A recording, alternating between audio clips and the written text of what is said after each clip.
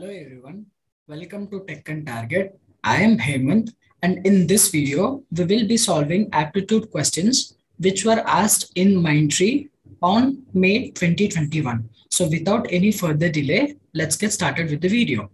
So the first question says, how many years ago was the ratio of Ramesh and Suresh, whose age is 50 and 70 years respectively, was equal to 2:3? So the key point that you have to take note of is, so their present age, right? So let me select this. And yeah, so the present ages of Ramesh and Suresh are 50 and 70, right? So the age of Ramesh is 50 and the Suresh is 70 years. So he's having 50 years and he's having 70 years. Now they are asking us, so how many years ago, right? So which means, so from the current age, how many years ago was their ratio of ages was equal to 2:3, right? So that means we have to subtract certain number of years from their current ages, and we have to kind of find the ratio between them. So whenever we get the ratio as 2:3, then we will select that type of option as our answer to this question. So I hope I made it clear. So let's get started with the solution. So if we see here, so we are given with 4 options here. So we'll try out each option and we will try to find out the ratio, what it will be. And if that turned out to be 2:3, then we will return that as an answer. So let us try with the option A, which is 40 years. Now the current ages of Ramesh and Suresh are 50 and 70 years. So from 50 years, if I try to subtract 40, and from 70, if I try to subtract 40, what will happen? The ratio would be, so the 50 minus 40 would be 10 years and 70 minus 40 would be 30 years, right? 70 minus 40 is 30. Now, if I try to get the ratio of it, so 10 divided by 30 would be 1:3. So which is not equal to 2:3. So the option A is not the right answer for this question. Now, by looking at this option itself, we can say this will not be the solution for this question, because the present ages are 50 and 70. If you try to subtract 80 from any one of them, both of them will turn out to be a negative value. So a negative value of age doesn't exist. So that's why we can directly tell that option B is not the right answer. Now going for this third option, which is 10, we'll check it out, right? So the current ages are 50 and Suresh is having 70. Now, if I try to remove or subtract 10 from each of them, what do I get? So I get 70, I get 40, 50 minus 10 is 40, and 70 minus 10 is 60. Now, if I try to get the ratio, so 0 and 0 gets cancelled. This is 2 2s are, and this is 2 3s are. So the final ratio is 2:3. So is this equal to this 2:3? Yes, it is. So I will select this option as the solution for this question. So yeah, this is it for this question, and we'll move on to the next question right now. So this question says, what will be the angle formed between the hour hand and the minute hand in the clock at time is equal to 6:35? Okay, now, so we know that how will be the clock look like? So how the clock looks like? So this would be something nearly equal to this, right? So this would be our clock, and this is 1 2, this is 4 5, right? So this would be 12 1 2 3 4 5 6, then 7 and 8 here. So this is 7, this is 8, this is 9, 10, 11. So this would be 10 and this would be 11, right? Now they are asking what would be the angle between the hour clock, hour hand and the minute hand, right? So at 6 o'clock, the hour hand will be here, right? So the hour hand will be here and the minute hand would be here, right? So it would be something facing like this, right? So there will be 180 degree, right? So 180 degree between the hour hand and the minute hand. Now, so whenever you get this type of questions related to clocks, you can solve it using n number of ways, right? So the first way is using the formula, right? So we have a formula, well-known formula, which is angle is equal to 11 into minutes, right? 11 into minutes minus 60 into current running hour divided by 2, right? So if you try to submit, if you try to uh, put on the values in the correct positions, then you will be able to get the angles there, right? So we want to find the angle between the hour and the minute clock, right? So this is what we are trying to find out, and this would be equal to 11 into minutes. So what is the minutes they have given? They have given 35. So 11 into 35 minus, so 60 into hours. So what is the current running hour there? So the current running hour they have given is 6, right? So 6 is the hour that is currently running. So this is divided by 2 here. Now after this, if we further simplify it, so 35 into 11 would turn out to be 385. And from that, if you want to subtract, 6 times 60 would be 360 divided by 2. So 385 minus 360 is 25, and 25 divided by 2 would be 12.5, right? So this is the answer, right? This is the angle formed between the hour clock and the minute clock when the time is 6:35. So option A is the right answer for this question. Now, is this the only solution possible, right? So no, this is not. So there we can solve this using logical thinking also. How to do that? Okay, let me tell you that. Okay. So yeah, now let me clean up this board. And after this, we'll be seeing how to do that logically, right? Okay, great. Now, if you see here, now if you carefully observe the clock, right? Your hour clock, hour hand. So in 1 hour, the hour hand will, okay. So first of all, we'll try to see what are the angles formed between each of the hour, right? So first of all, so from this 12, if we traverse the entire clock, then this would be 360 degree, right? So if I start from here and if I complete the entire revolution, that would be 360 degree, right? Now we know that from 12 to 3, right? From here to here, this is 90 degrees, right? So from 12 to 3, it is 90 degree, and there are 3 exact divisions, right? So this is 1 division, this is 2nd division, this is 3rd division. So the angle of 90 degree is equally divided among all these 3 divisions. So from 12 to 1, this would be 30 degree, and from 1 to 2, this would be 30 degree again, and from 2 to 3, it would be 30 degree again. So we have 30 plus 30 plus 30, which is 90. And the same thing repeats for all the divisions, right? So because all of the divisions, all of the quarter divisions that we have got, that are 3 to 6, 6 to 9, and 9 to 12, all of them are having 90 degrees, and each quarter of them are having 3 divisions, right? So 3 equal divisions, and each of the division will take up 30 degree, right? So this also 30, this also 30, and this also 30, right? Now, in 1 hour, your hour hand will cover. So let's say if my hour hand was at 12 o'clock, then if it was facing 12, then after 1 hour, it would reach 1, right? So what does that mean? After 1 hour, this would reach, this would have covered 30 degrees, right? So from 12 to 1, it is 30 degrees. So our hand in 1 hour would cover 30 degrees. Now, if you want to find out how much distance, how much angle it would cover in 1 minute, so the same thing. So our hand in 1 minute, it would cover what? So 30 degrees by, so how many minutes will there be in 1 hour? So it would be 60 minutes, right? So this would be, so 31s and 32s. So 1 by 2 degree or 0.5 degree. So every minute your hour hand will move it will make an angle of 0.5 degree. Now, in the same way, what will the minute hand cover? So the minute hand in 1 hour, it will cover.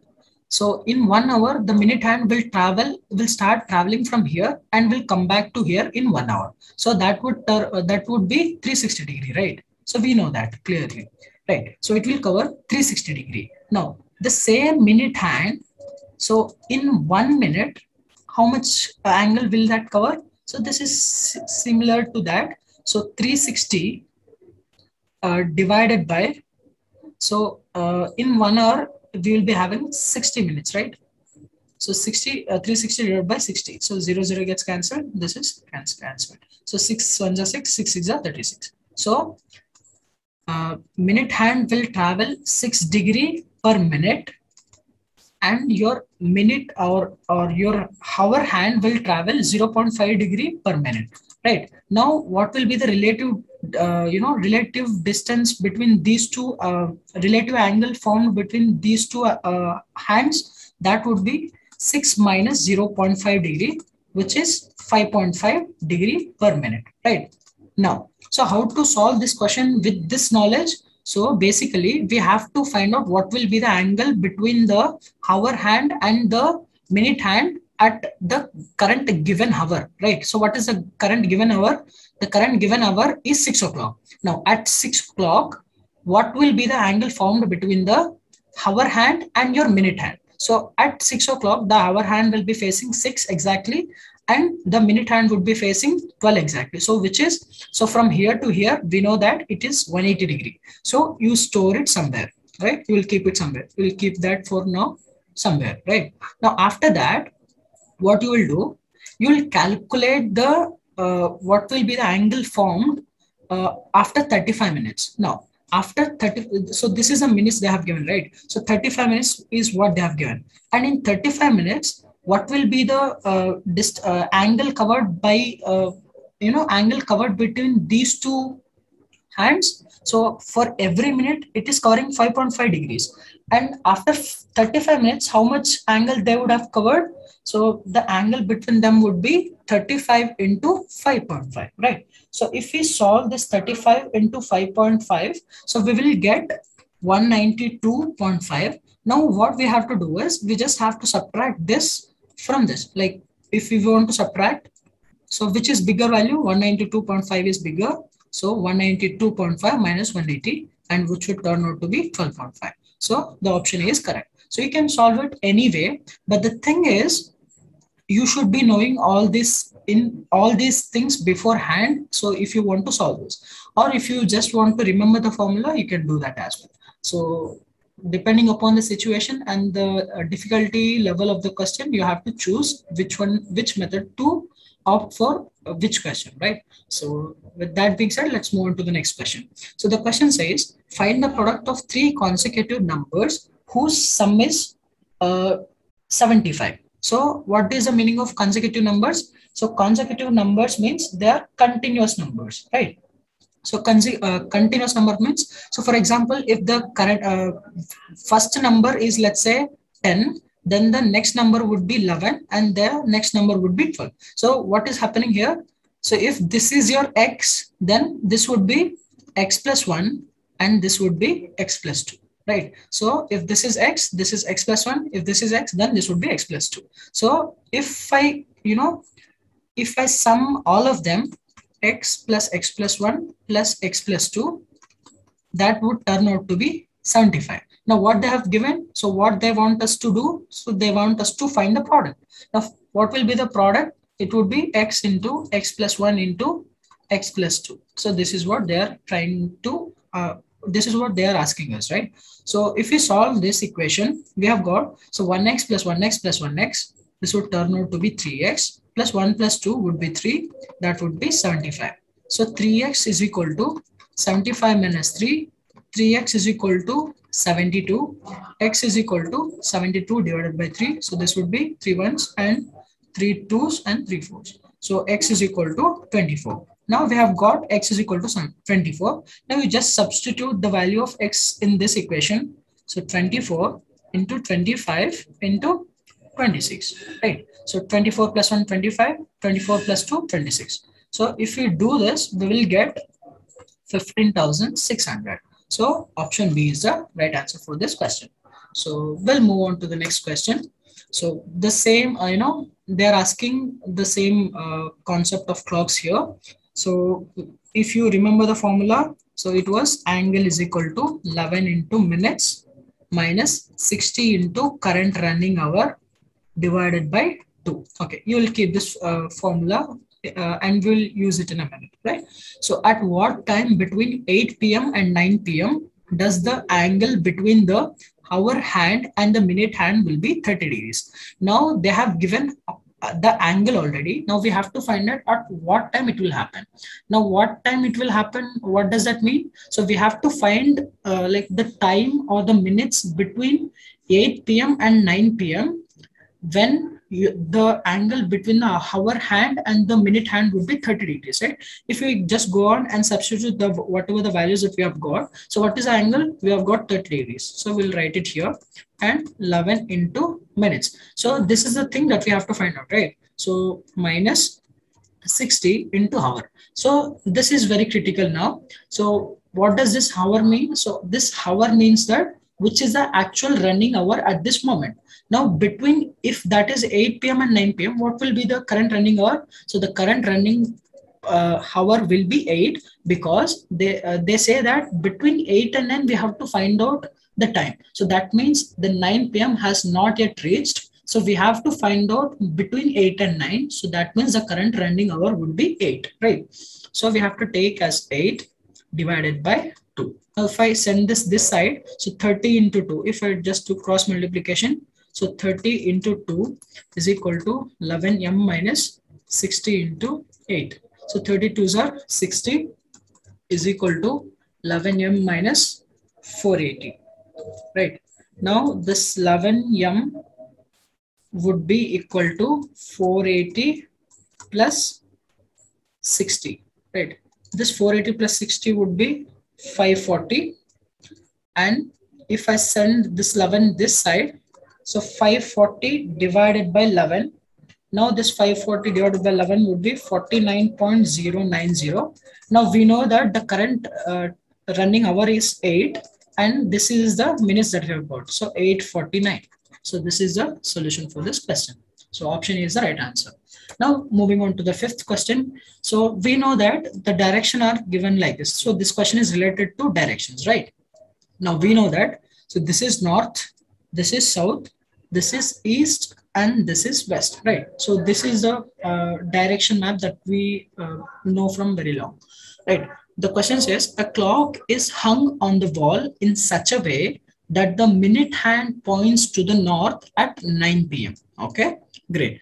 In which direction will the hour hand point at 6 p.m.? So you have to make, give very much, you have to listen carefully here. So what they're telling you is, so the minute hand points to north at 9 p.m. and they're asking in which direction will the hour hand. So they have given the direction of the minute hand there, and they're asking you the direction of the hour hand. Now, if we draw the clock, so how it would look like? So let's say this is your clock.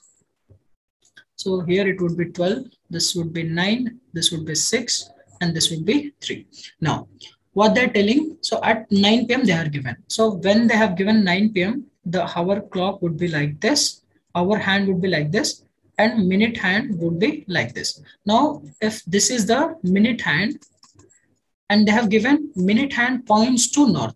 So if you try to map this with this, we will get something like this, right? So this would be north, this would be south, this would be east, and this would be west. Now, is this the minute hand? Yes. So minute hand is facing the north direction, right? So this means that we do not have to rotate this map. So this is exactly perfectly fitting into it because the minute hand is facing the north direction. Yes, this is perfectly all right. And they are asking in which direction will the hour hand point at 6 p.m. Now, at 6 p.m., this hour hand will be facing the 6, right? So this is the hour hand and this is your minute hand. So they are asking in which direction the hour hand will point at 6 p.m. So at 6 p.m., the hour hand will point to south direction. So the option is B. So that's it. So that's it for this video. And in the coming video, we will discuss more such questions and coding questions which are asked in Mindtree. So till then, take care, keep learning. Bye-bye.